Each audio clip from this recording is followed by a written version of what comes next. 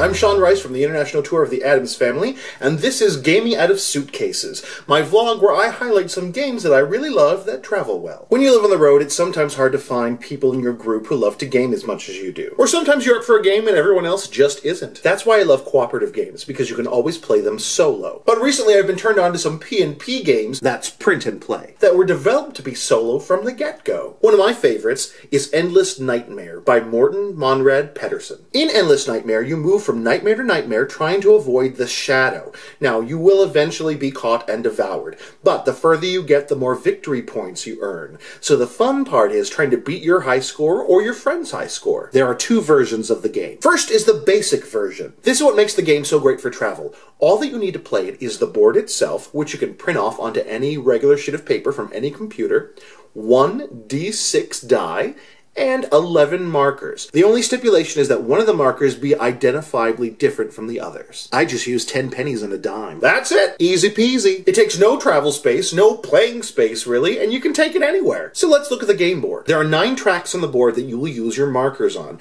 Now all of the markers start on the black spaces. Your progress through the current nightmare is tracked here, with you moving clockwise, while the shadow's progress is tracked here, moving counterclockwise.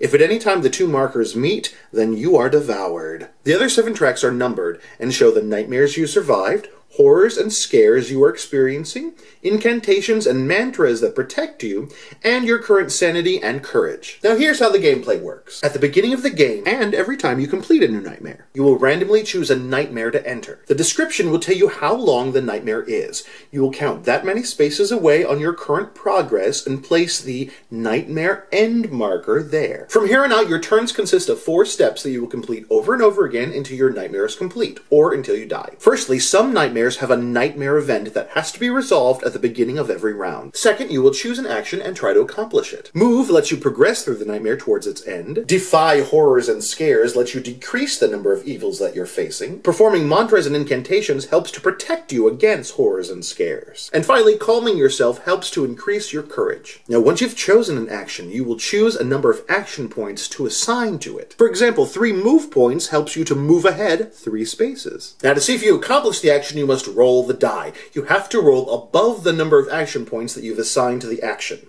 If you do, then you completed it, and you can go ahead and do the action. If you didn't, then you failed the action. No matter what you rolled, put that die off to the side, because you'll use it to complete your next 2 steps. Now thirdly, the shadow gets to move. Take the die you just rolled and subtract from it the number of nightmares that you've survived. Then look at the shadow chart on the game board. It will tell you if and how many spaces the shadow gets to move. Finally, the scares and horrors affecting you will have a chance to increase. If you rolled a 1 or 2, your scares increase by 1. If you rolled a 3, your horrors increase by 1. If you roll a 4, 5, or 6, nothing happens. After you move your markers, it's time to evaluate your sanity and courage. Now first, take a look at the horrors.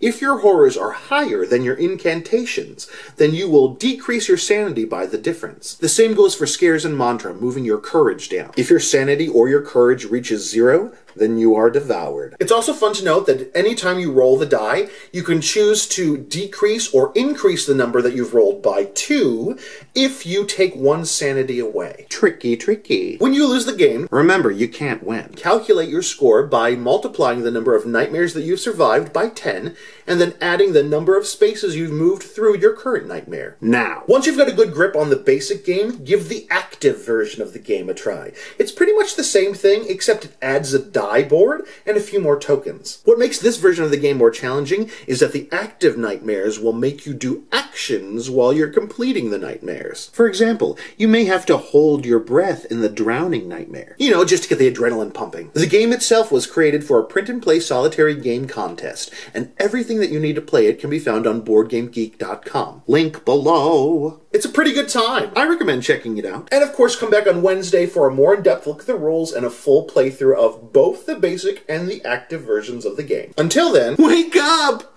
Wake up! Wake up! For God's sakes, wake up! And keep gaming!